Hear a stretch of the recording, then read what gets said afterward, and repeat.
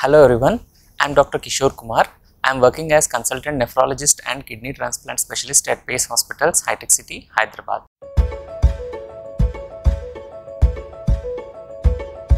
I will be discussing about fructose intake and kidney disease. There are two important sources of fructose intake in our diet. The first one is refined sugar, the second one is high fructose corn syrup.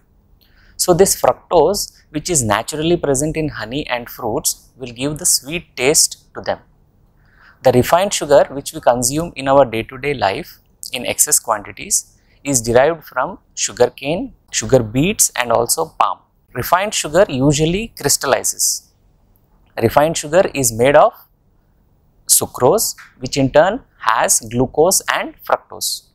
Coming to high fructose corn syrup is derived from corn. It has higher levels of fructose. High fructose corn syrup has the advantage that it does not crystallize when compared to refined sugar. So high fructose corn syrup is usually added to frozen foods. This refined sugar and high fructose corn syrup are usually added to soft drinks, desserts, baby foods and many other foods. So refined sugar and high fructose corn syrup are the two important sources of fructose intake in our diet.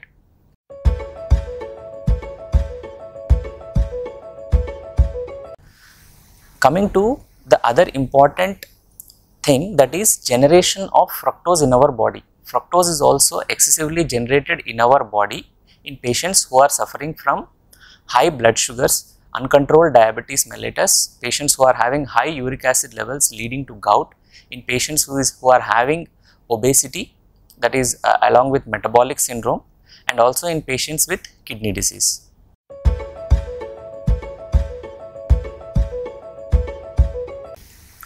Now, what happens to this fructose in the body and how it will lead to deleterious effects in our body? So, after we consume fructose in our diet, the fructose which is present in the food or in the refined sugar or in the high fructose corn syrup is absorbed into the blood. In the blood, it is taken up by the liver, and in the liver it is metabolized, that is it is broken down. While metabolizing fructose in the liver, it will lead to low energy levels inside the cells. This process of decreased energy levels inside the cell will lead to increased uric acid production. So ultimately it is the uric acid which is generated during the breakdown of fructose inside the liver is the main reason for all the important side effects of increased fructose consumption in the diet. This uric acid which is generated in excess quantities can lead to high blood pressure, that is hypertension. It can lead to higher blood sugar levels, that is diabetes mellitus. It will lead to insulin resistance leading to metabolic syndrome. It can lead to liver disease. It can also lead to kidney disease.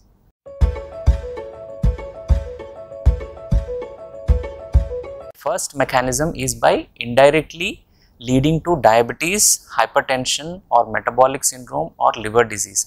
All these causes can lead to kidney disease. So first one, indirectly by leading to all the diseases, it can cause kidney disease. The second one, high fructose intake will lead to increased uric acid generation. This uric acid can lead to scarring in the kidneys.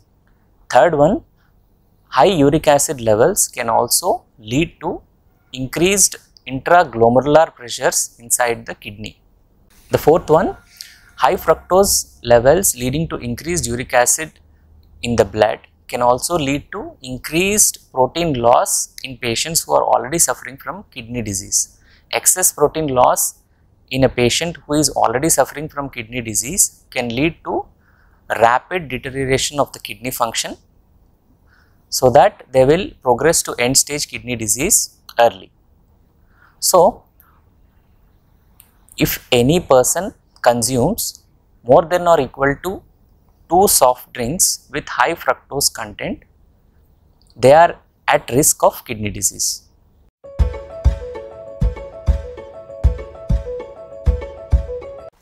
Coming to guidelines for fructose intake in patients with kidney disease. First and the foremost, it is better to avoid any fruit juices because fruit juices can have high fructose level.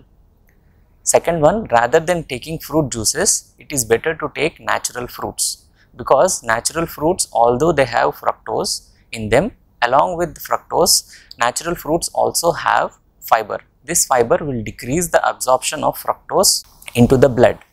Along with this fiber, there are also some chemicals which will have positive effect on our body. Third one, it is better to avoid liquid form of sugar.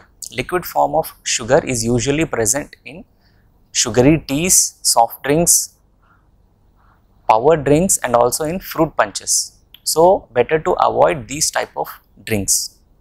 Fourth one, in patients who are already suffering with kidney disease and are on dialysis, it is better to restrict high sugar intake. Usually these patients are advised to not to consume excess salt because excess salt intake will lead to increased weight gain in between dialysis sessions. In the same way, high sugar intake can also lead to increased weight gain between the dialysis sessions.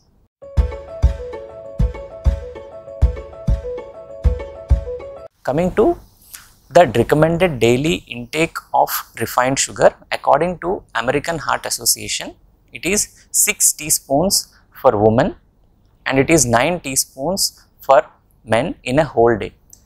It is not only about the direct consumption of refined sugar, it means that sugar which is present in any other form in the diet is also included, whether it is tea or it is dessert or it is or any other drinks which patient consumes or sweets. So, all the sugar which is present in a 24-hour day is included in that recommended daily allowance. Thank you.